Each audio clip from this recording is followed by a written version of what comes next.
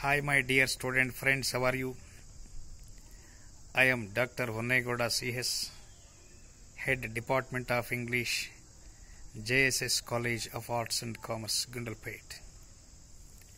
Dear student friends, now I am going to draw your attention to know about the character of Julius Caesar. The character of Caesar, as depicted by Shakespeare, is different from that of the Caesar of history. William Shakespeare wants the sympathy of the audience for Brutus. He wants to represent Brutus as a sacrifice, not as a butcher. So he does scanty justice to the Caesar. He presents Caesar as old, decaying, failing both in mind and body. A great critic says that Shakespeare's presentation of Caesar is one-sided or inadequate than untrue. However, Caesar is proud and boastful. He proclaims himself more dangerous than danger itself. He boasts that he alone is the one constant, unchanging man in all the world. He speaks to himself as if he were a deity. He proudly declares, Caesar doth not wrong. He refers to the Senate as his Senate. He wants that the meeting of the Senate should be adjourned for his pleasure. But he does not send them a courteous message. He removes the tribunes from their public office because of a personal insult to him. He rejects the petition of Metellus Cimber with insulting scorn.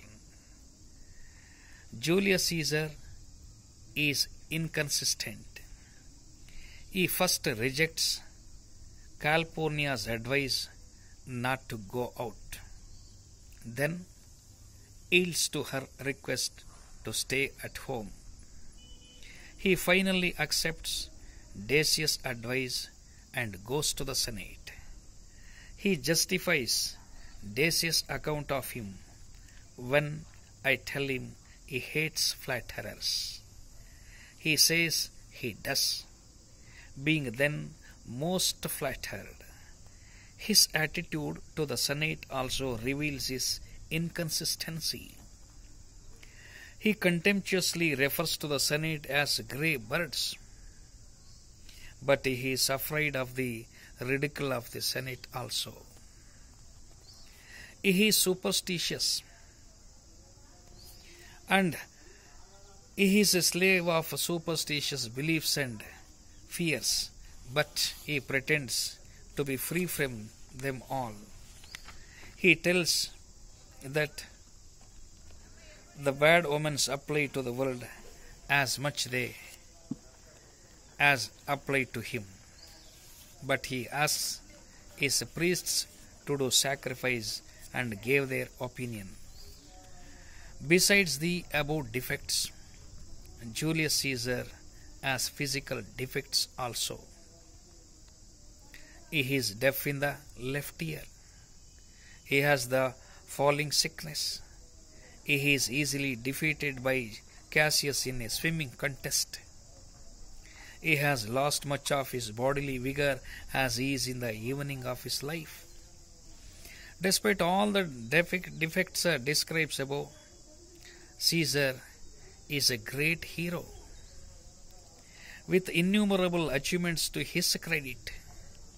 He has saved the Roman world from chaos and civil war. He represents the glory of Rome. He has known no defeat at all. So he may be rightly proud of himself. At the outset of the play, he is represented to be at the height of the glory. He returns to Rome in a triumphant procession After defeating the sons of Pompey, he is worshipped as a great hero by the Roman mob, which celebrates his victory. Even Cassius says that he bestrides the narrow world like a colossus. Antony says that Caesar's will is law.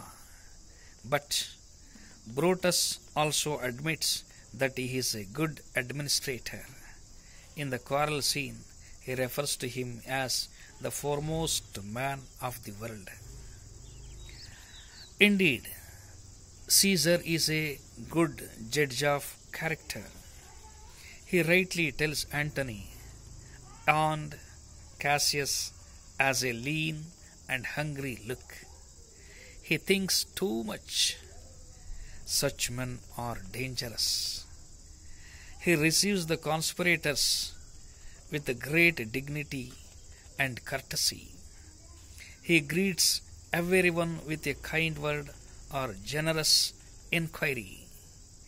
He completely trusts them since they drink at his house like good friends. On his way to the Senate, he refuses to read the petition of Artemidorus, saying, "What touches us ourselves shall be last served." This statement shows his indifference to personal considerations. His behavior in the Senate shows his courage and firmness. Mark Antony gives an eloquent account of Caesar's greatness. In his famous speech to the Roman mob, he described Caesar's lovable personality and his greatness as a victor and a national hero.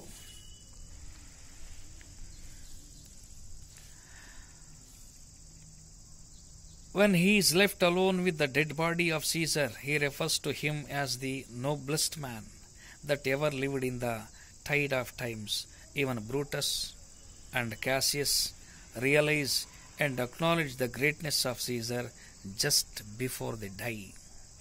Thus, Caesar of the drama is great, though not as great as the Caesar of history. Thank you very much.